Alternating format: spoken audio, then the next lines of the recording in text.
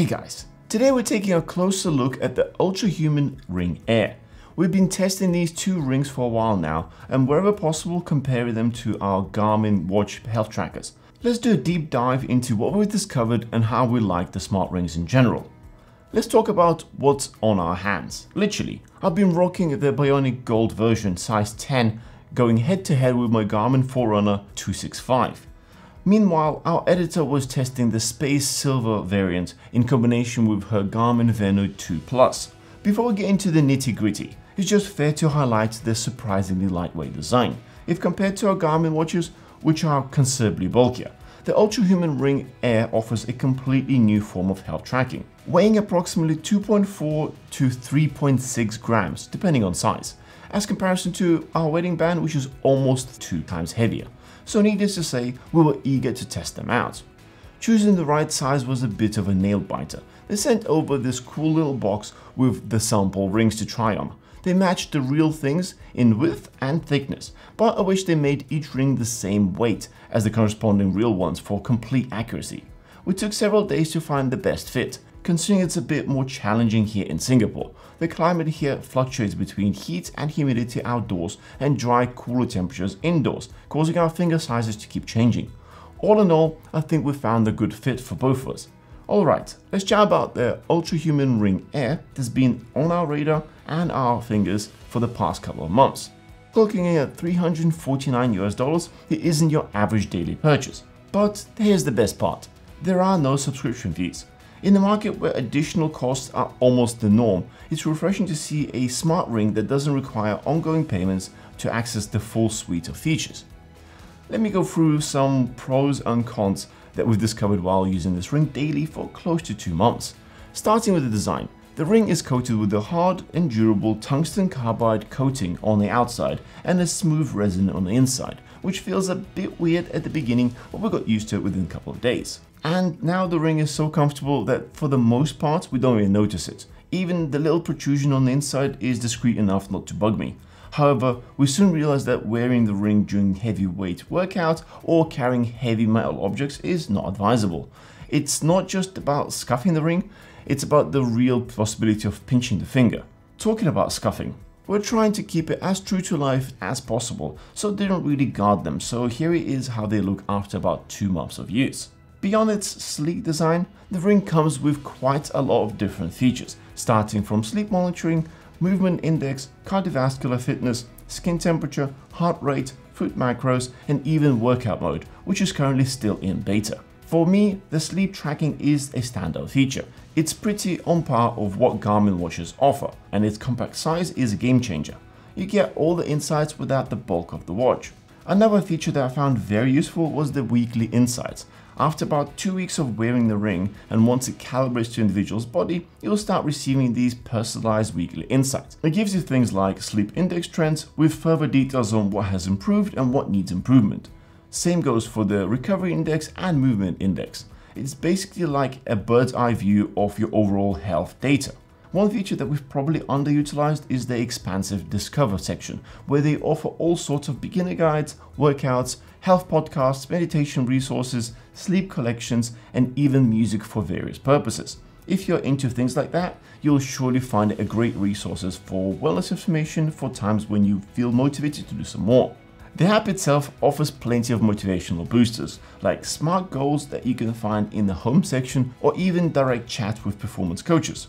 I have to admit though, I haven't exactly nailed all the smart goals myself. After trying it for a few days, they kind of fell off my radar, but they might just be the thing to keep you on track. I was also very happy to see that Ultrahuman constantly keeps adding new features left and right. Recently they've added Ultrahuman X Store with the newly launched blackout sleep mask, and now they've added additional pregnancy insights where your health data gets translated through your pregnancy journey. It's cool and innovative, but please do take this information with a pinch of salt. Always speak to a qualified doctor on any health-related questions you might have. Personally, I prefer using technology as an additional sensor and data collector to manage my health rather than drive it. Having said that, the ring is not without its drawbacks. But first, if you enjoyed this video, please consider subscribing for more videos like this. One of the first annoyances was the number of notifications you get bombarded with.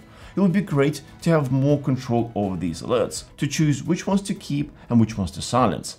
Muting the app entirely kind of defeats the purpose, as you miss out on a lot of its functionality. So being able to set personalized nudges would be a significant improvement. One of such notifications is the low battery warning that gets triggered as soon as the battery reaches 30% and then just keeps sending you constant reminders throughout the day. Ideally, it would have been great to get the ring to notify you when it's under 1 day of battery life left, and then maybe the last 5 or 10% rather than every few percent change while under 30% battery life. Additionally, in our samples, the battery life varies between the gold and the silver models. Check out this graph we put together, tracking every charge since we began our tests. For the silver ring, the charging was done more frequently, roughly every 4 to 7 days, mostly when it still had double-digit battery life remaining. This is due to the previously mentioned frequent low battery reminders that irritated my editor. For the gold ring, the charging was done approximately 7 to 9 days, which is surprisingly good result. I usually waited for the battery to go below 10%. On December 21st, we charged both rings at the same time for more accurate battery drain test, and as expected, the silver ring charged faster but lasted 2 days less. If you look closely, the silver ring actually shows a degree of inconsistency in charging times, suggesting it may not be the best representation of the model. Similar issue that happens only with the silver ring is detecting false naps. This happens during various inactive moments, like when working at the desk, watching TV, or just having a peaceful chit-chat with friends. In the app, it does let you to correct the information when you click no on the nap card, so it doesn't skew your data at least. And Ultrahuman representative has confirmed that they are actively working to resolve these false detections. When it comes to the exercise tracking, the ring requires the phone to be nearby and unlocked, which isn't always practical or safe, especially in the public spaces like gyms. It's fine and feels pretty comfortable when using all kinds of activities apart from lifting weights. Due to the slight bulkiness of the ring, it gets painfully pressed into the skin, so after a couple of tries, we started to leave the rings behind. We've also tested it for swimming since it's rated as water resistant up to 100 meters depth. The tracking there is pretty basic. You'll need to go to your timeline, tap activity and search for swimming. It'll prompt you to select start time and end time, and it will track only the heart rate. In comparison, Garmin tracks all of these stats and way more. So overall, for activities, we'd probably not consider replacing our Garmin watches. Let us know in the comments below, can you think of activity where the smart ring would actually be better than the smartwatch? After wearing the ring daily for about a month, I noticed a bit of a reaction on my skin. So I moved it onto my index finger, hoping for a change. After about a month, the skin under the ring started to feel rough again and even began to split a little bit. It seems like this might be because the skin is drying out under the ring. We were advised to keep the hands moisturized and make sure that the finger is dry before wearing the ring. Some people's skin might also react to wearing anything for too long. So in my case, frequent finger swapping has helped. So when weighing in all the pros and cons, it's clear that the smart ring is a significant player in the health tech arena. The absence of subscription fees, combined with its advanced features, makes it a compelling choice for those seeking for a detailed and convenient health tracker. Naturally, like with any product, there are some drawbacks like the frequent and somewhat overwhelming notifications and the limitations in exercise tracking. These are some of the points to consider. However, I felt that continuous updates and additions to its features showcases the brand's commitment to innovation and improving user experience. What's your take with smart rings versus the smart watches for health tracking? Do you see the Ultrahuman Ring Air as a game changer, or would you stick with the more traditional devices like smartwatches? Share your thoughts in the comments below. I hope you found this useful. Don't forget to smash that thumbs up and subscribe for more. We'll see you guys in the next one.